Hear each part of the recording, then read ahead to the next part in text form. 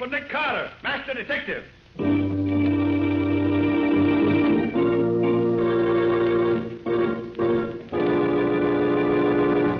Yes, it's another case for that most famous of all manhunters, the detective whose ability at solving crime is unequaled in the history of detective fiction.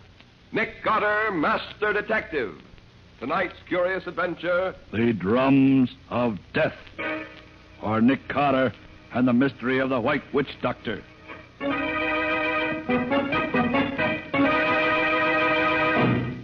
And so, gentlemen, you will find enclosed a complete dossier on the criminal in question, plus all the evidence needed for a conviction.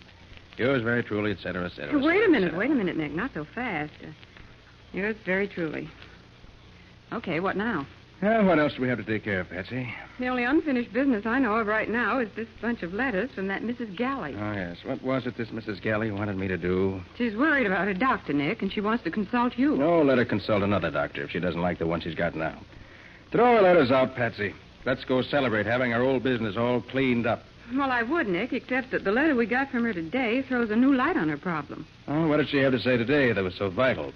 She says she's afraid of her doctor. Afraid of him? Oh, Mrs. Galley's that old, wealthy dowager I met at somebody's tea a few weeks ago, isn't she? That's who she is, and she's probably a crotchety old hypochondriac whose hobby is doctors. That isn't it. And now that she's seen every physician in town, she wants to start in collecting detectives.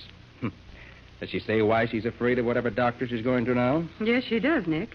She says he's a witch doctor.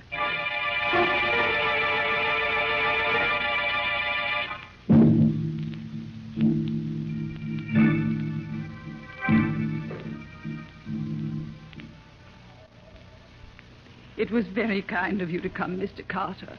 I hoped you would. I confess I wasn't too eager, Mrs. Galley, until Miss Bowen told me about your last letter. Well, perhaps it's silly to believe in such things as voodoo and black magic nowadays, but I don't know what to say. Suppose you tell your story and let me be the judge. Well, there isn't much to tell, Mr. Carter. What's that? Only the wind, Mrs. Galley. It's nothing. Oh, I'm so unnerved. Well, here's my story. Last week, my nephew, Walter Galley, told me about a wonderful new doctor he discovered, a Dr. Congo. I wasn't feeling well, and the name interested me, so I went to see him. Good morning. Is Dr. Congo in? Good morning, madam. Yes, the doctor is in. Can't say I remember a doctor's office in Vanderbilt Square before. You're new here, aren't you? Have you come to see Dr. Congo, madam? Naturally. Do I look like an insurance salesman? Have you an appointment, Mrs. Galley is the name. Mrs. Galley. My nephew made an appointment for me. Oh, yes, Mrs. Galley. Will you step this way, please? Dr. Congo's expecting you. Thank you. Wait a moment. What's that noise? Drums, madam. Drums? What drums?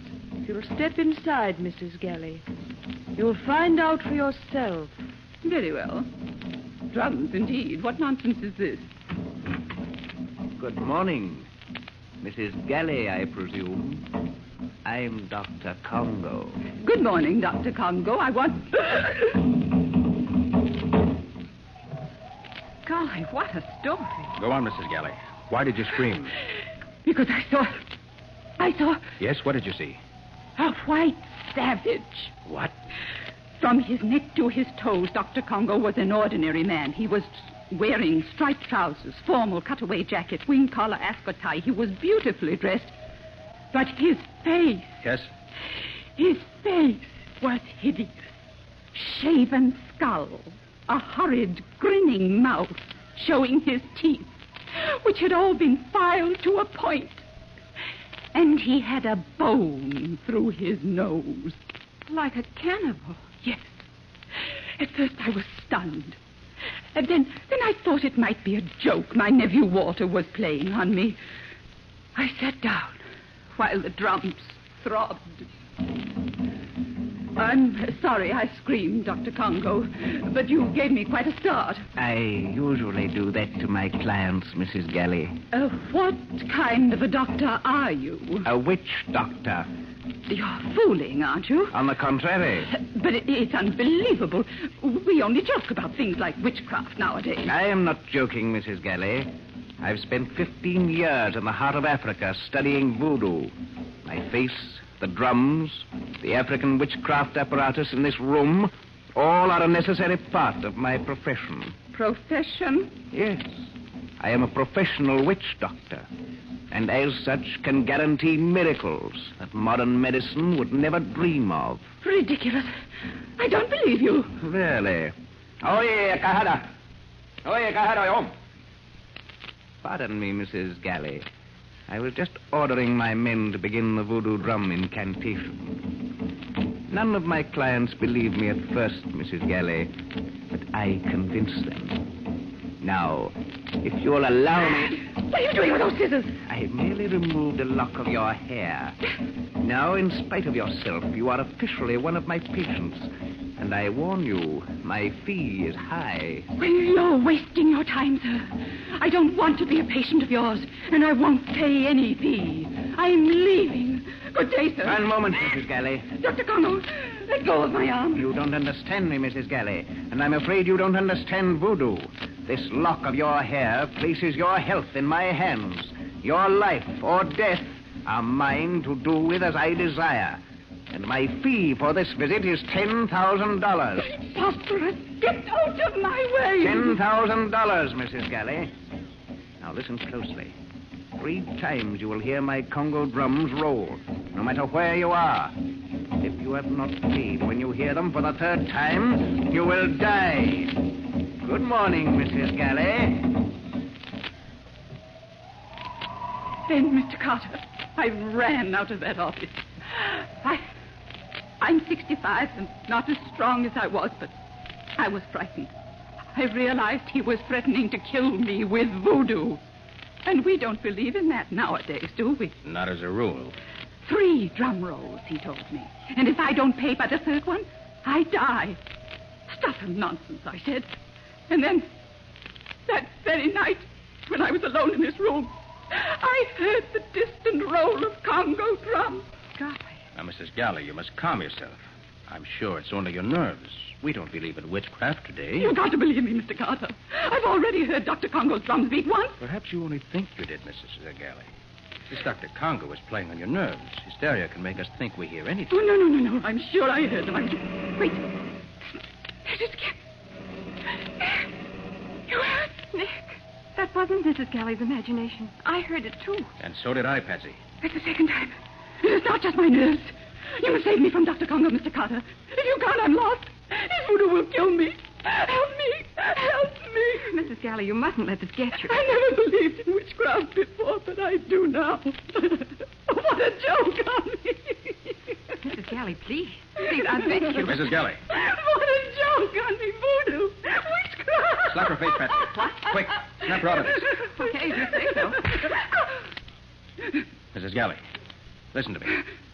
I'll take over this case, so don't worry. Now, where can I find your nephew? Walter. He's usually in the Bubble Bar Cafe at this hour. Oh, Mr. Carter, if that Dr. Congo gets me, Nick, she's fainted. Call her maid and tell her to put her to bed. We've got to get out of here. You go back to the office. I'm going to look for Mrs. Galley's nephew. But, Nick, what about Dr. Congo? Isn't he the one you want to see? No. I have a hunch this case hinges on Walter Galley.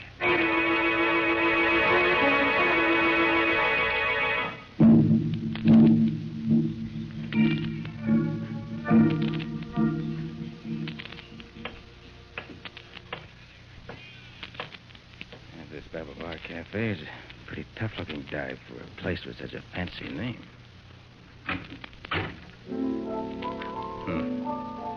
Nobody here but the bartender and that piano player.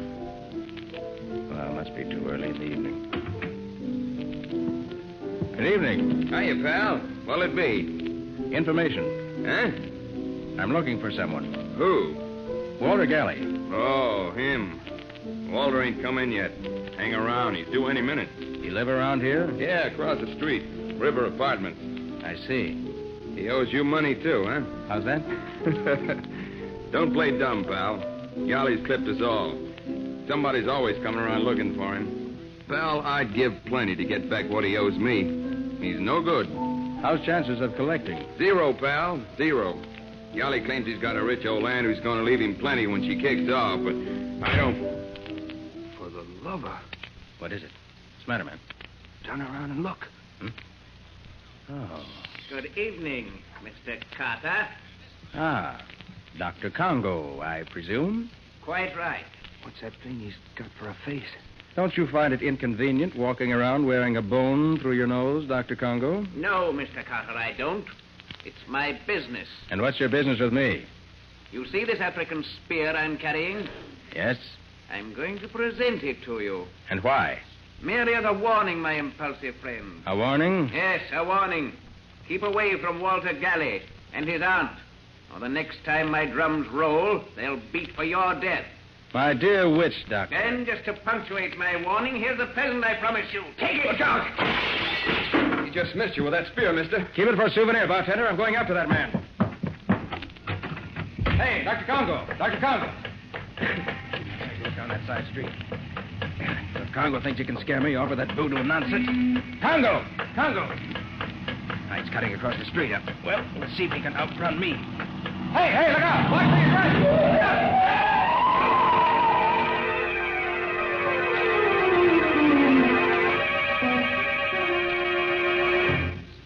Oh, Nick. Nick, are you all right? Oh. Nick. Oh, what happened, huh? Oh, yes, I remember it now. Oh, is that you, Patsy? It's me, all right. Oh, that was close. What happened? I got here just as that car almost ran you down. Well, whoever it was, he tried his best to get rid of me. But why? Probably because I was chasing Dr. Congo. Dr. Congo? Yes. He paid me a visit when I was looking for Walter Galley. At the Bubble Bar Cafe?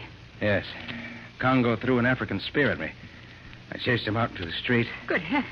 Probably had an accomplice waiting with a car for just such an emergency. Oh, Nick, they might have killed you. Well, they certainly tried hard enough. Must have jumped a mile trying to dodge that car. Nick, listen. I came down here looking for you. What's happened? Mrs. Galley's maid phoned the office just as I got there. She was hysterical. She could hardly talk. What happened, Patsy? Mrs. Galley has vanished.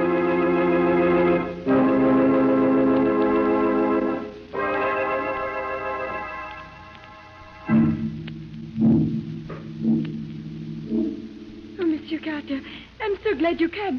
Mrs. Galley has disappeared. How do you mean, Mrs. Galley's disappeared? She was spirited away, monsieur, by witchcraft. It's horrible. She has simply vanished. When did you see Mrs. Galley last? After you leave, I put her to bed. She has the hysteria, you remember? Yes, I remember. She does not rest. She cannot sleep. She screams and laughs, so I tell her I will get her the oatmeal. And? I'm in the kitchen. When I hear her scream upstairs, and then of a sudden, she does not scream.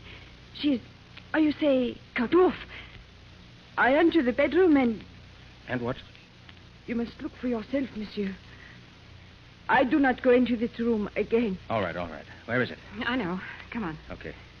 Oh, Nick, do you really think Dr. Congo made Mrs. Galley vanish? I don't know what to think yet. But those voodoo drums. We heard them when we were here before. Yes, we heard them. Is this the bedroom? Yes. Mm-hmm. The room looks all right.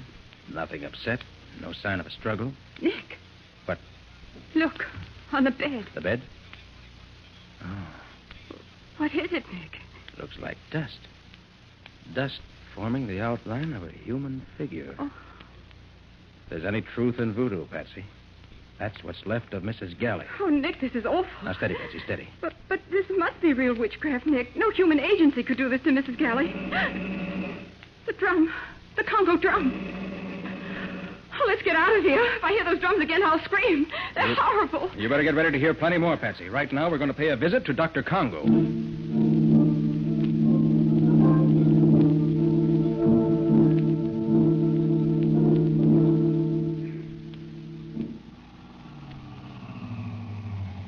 This is Vanderbilt Square, Patsy.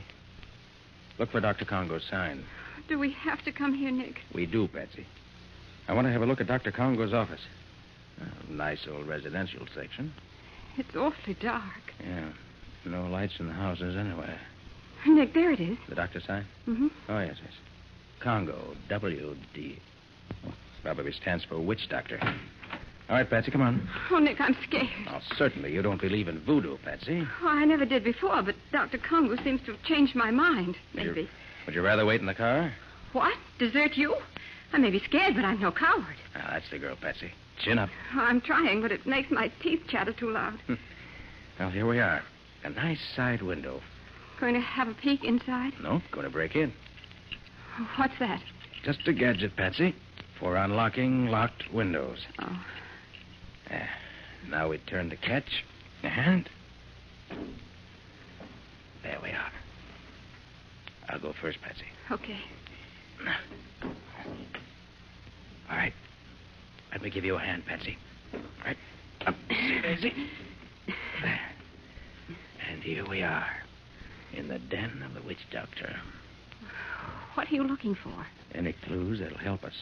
Rather do it by daylight, but this flashlight will have to serve. Hurry up, Nick. I want to get out of here. Sorry to interrupt. Mr. Carter again, I believe. Just paying a friendly call, Dr. Congo. Interested in Mrs. Galley's unfortunate disappearance, eh? You know about that, huh? Naturally. My voodoo did it. Mrs. Galley was too stubborn to pay the fee she owed me. I would advise you to raise your hands, Mr. Carter. You see, the young lady understands. My native archer is eager to shoot. He'll not miss next time. What do you want, Congo? I thought it was obvious. Money. And I'm going to get it in spite of you. Because unfortunately, you're helpless, Carter. You cannot fight my voodoo, and no law court will convict me of murder by witchcraft. The police will laugh at your evidence. At my evidence? I wonder. You can wander on your way home, Mr. Carter. This way out. And let me warn you never to return, or you'll not go out alive. Come on, Nick. One last word. I've already spoken to Walter Galley on the phone. He refuses to pay the money his aunt owed me. Walter has no money. Ah, but he can raise plenty at a moment's notice on the inheritance he'll receive, now that his aunt is dead. That's true, if his aunt is dead. You had better use your influence on him, if you have any, and persuade him to pay before it's too late. Another threat, Dr. Congo? Listen, Mr. Carter. I do not make empty threats. You've already seen the power of my voodoo in the case of Mrs. Gailey. And I'm not joking now. My black magic is already cutting away Walter Galley's life. Unless he agrees to pay what I ask in a very short time, he too will rot to dust. Good night, Mr. Carter. Nick, I can't believe it. He let us go alive. Yes, Patsy. This time, Congo overplayed his hand, and I believe a visit to Walter Galley's apartment will prove it.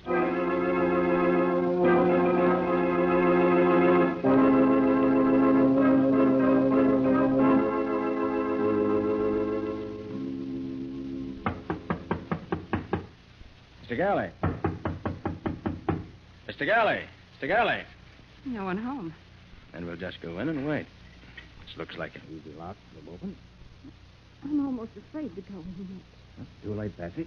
We're in already. Come on. Radio's playing. All the lights are on. We must have just stepped out for a moment. Yes, looks that way. What do you think? About Dr. Congo's threat, I mean. Let's look around. Oh, wait a minute. I want to turn off that radio. There, that's better. Wonder where Galley is. Maybe he went to pay that money to Dr. Congo. Perhaps, but I doubt it. Nick, look. What is it, Patsy? Look at that couch beside the radio.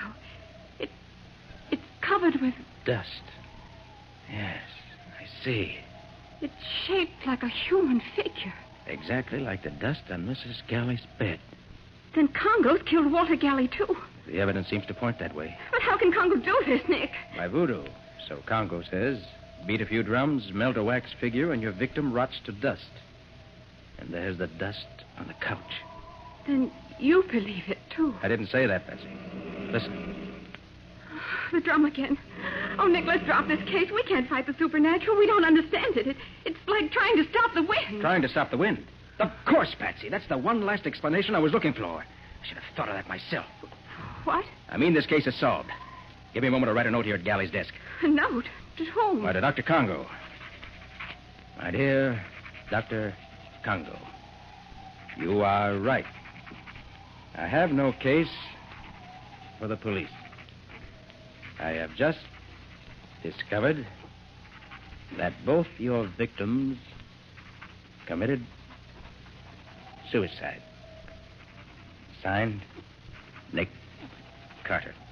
That's a peculiar note. What does it mean? Dr. Congo will understand it. But, Nick, it couldn't be suicide. But Mrs. Galley and Walter vanished. No bodies were found. Dr. Congo will understand what it means, Patsy. Oh, Nick, you're just deliberately mystifying me. No, Patsy, you'll understand, too, later. But right now, I want you to deliver this note to Mrs. Galley's maid. Her maid? Who did she... No questions now. Deliver it and hurry back to the office. Because Nick, very shortly, we're going to hear Dr. Congo's drums beating again. And this time, they'll be beating for us.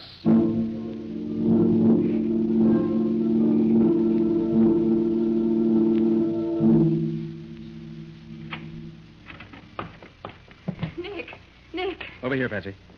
You deliver the note? Yes. What in the world are you doing? Just setting up my motion picture projector. Oh, Nick, this is no time for movies. The police were at Mrs. Galley's.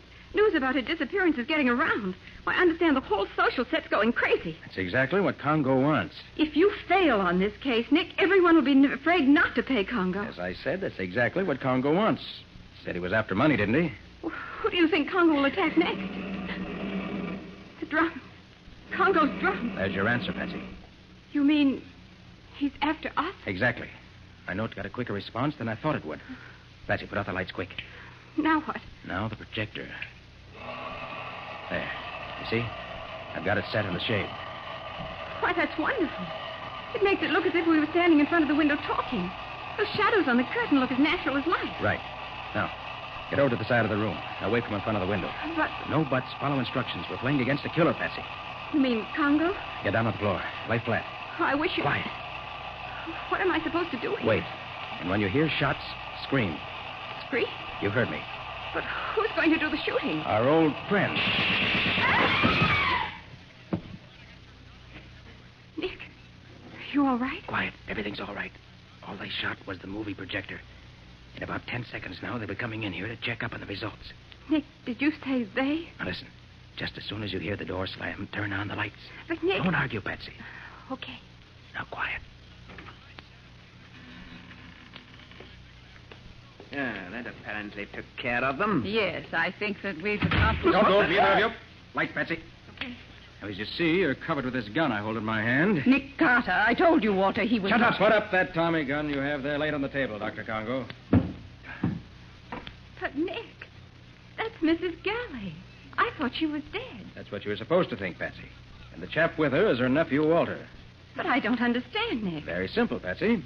This clever pair created Dr. Congo, a phony witch doctor played by Walter Galley. Their motive? Blackmail. And they pretended to be their own first two victims.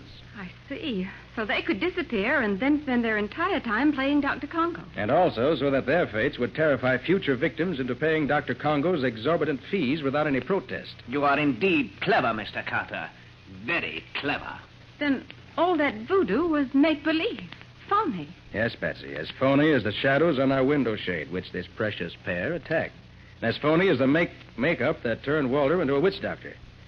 That's why I wrote that note, Patsy, about having learned that both disappearances were really suicides. They knew then that I'd seen through their whole scheme.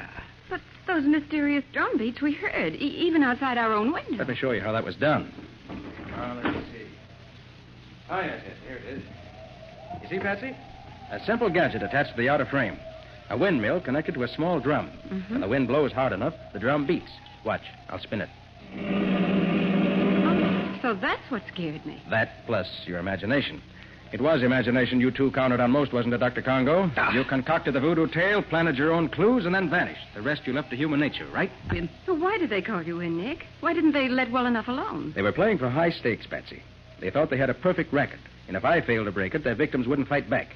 But the phony Dr. Congo was far too eager to let us escape. That was the second important clue. The second? What was the first? Mrs. Galley claimed she was in Congo's power because he'd cut off a lock of her hair, remember? Yes, but isn't that according to voodoo tradition? Certainly. But it couldn't work with Mrs. Galley. Well, why not? No, Patsy, you disappoint me. Look at Mrs. Galley now. You're close enough. I see. Mrs. Galley wears a wig. Of course, Patsy. And a lock of hair cut from a wig would hardly put the wearer of the wig under the spell of even the best witch doctor in the world. Well, for the love of... Look here, Carter. We can't stand here all night with our hands in the air like this. No. What are you going to do with us? Oh, sorry to treat you two this way. But I don't like visitors who bring Tommy guns to my office. I was a fool to let you go when I had you in my office, Carter. You were all kinds of a fool, Galley.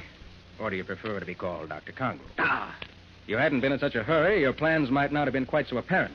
And if you hadn't been so obvious in sending me to see Walter Galley in the middle of the night when he hadn't had time to raise the money to pay you, even if he wanted to, I shouldn't have been quite so sure what your schemes were. Your eagerness to begin collecting from your victims was your downfall, my friend. All right. But the next time... That's what they all say, my friend. But there won't be any next time. Nick Carter plays for keeps.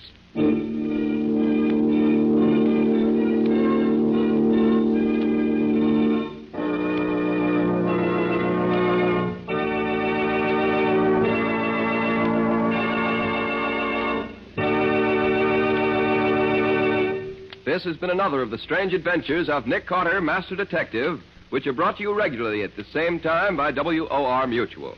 And now Philip Clark, who played Dr. Congo in our story tonight, has a message from our government that I want you all to hear. Go ahead, Phil. A friend of mine asked me the other day, why do we need to save waste paper? And how come the supply of paper is limited? Well, the answer to that is obvious. An army needs men, and lumberjacks, among others, join the army. Fewer trees are cut down. Consequently, there's less paper made, because there's less wood pulp available for making it. But that same war that cuts down the available supply of paper demands an ever-increasing quantity of paper for many vital war needs. Paper goes into cartons and containers for food, weapons and equipment needed by the armed forces. Paper is necessary for many of the actual weapons of war, such as incendiary bombs, bomb fins, wingtips, airplane signals, parachute flares, ration containers, and ammunition containers. And the American home is the greatest potential source of waste paper. Every kind is needed. Bags, wrapping paper, newspaper, magazines, old containers, and so on.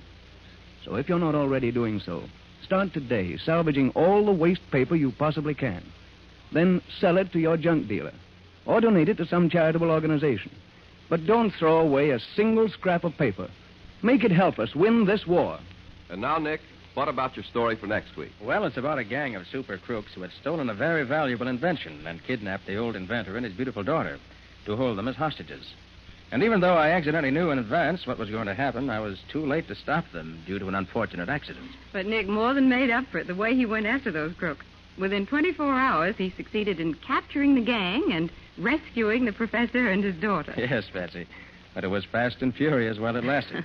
Scubby and I were in hot water right up until the end of the chase. What do you call the story, Nick? I've called it The Professor's Secret. Or The Mystery of the Z-Rays. And that's all until next week. So long. So long, everybody. So long to you both, Nick and Patsy. In the strange adventure you have just heard, Nick Carter was impersonated by Lon Clark, Patsy by Helen Choate. The story was written for Nick Carter by Alfred Bester. Original music was played by Lou White.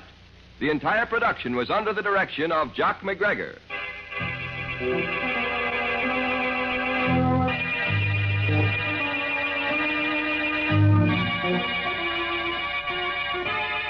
Next week at the same time, listen to another curious experience of Nick Carter entitled The Professor's Secret, or Nick Carter and the Mystery of the Z-Rays.